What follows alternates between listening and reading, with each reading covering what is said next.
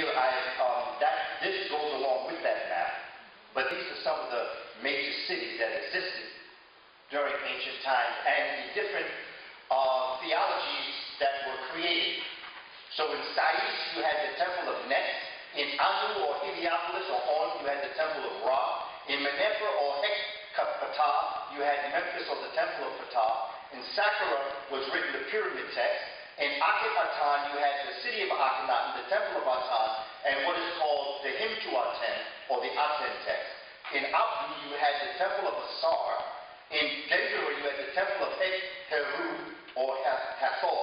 In Waset, you had what they called it Thebes, the temple of Amun, which was Karnak. And in Edfu, you had the temple of Heru. And in Philae, you had the temple of Aset, the cities wherein the theology of the Trinity of Asar, Aset, Heru was developed were Anu, Abydos, Philae, Edfu, Dedra, and Edfu. In fact, in Christianity, you have the Annunciation, you have the Immaculate Conception, and then you have the birth of this Christ child. Well, at the temple of Philae, you have the same exact thing carved in the walls 2,000 years before Christianity was ever even heard of. Which is really another form of the Amen priesthood. That's another discussion for another day. And Optimism is where Judaism came from. And when both religions wanted to blend the two, that's where Islam came from.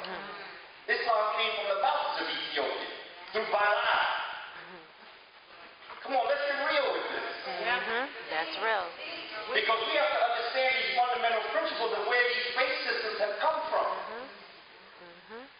They come from an African mind.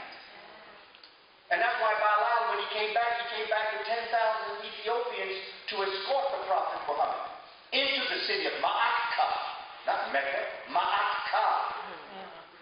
The spirit of Ma'at, the spirit of balance. And that's black Kaba stone that they circled 7 times. Well, that's a remnant of the astronomical observatory, because Mecca used to be the sister lodge of the Grand Lodge, or Waset. And that's why they circled that Kaba, that black stone, because that used to be the pyramid that would draw light and heat energy. But again, this is astronomy. Have you ever noticed that every religion is based on astronomy? Christianity is the cross, or the crux, the crossing over. Judaism is the inverted pyramid, which is the Star of David. And Islam is the crescent moon and star. All based on astronomy. And when we all die, where we want to go? We want to go to heaven, because we want to study astronomy. Oh my God.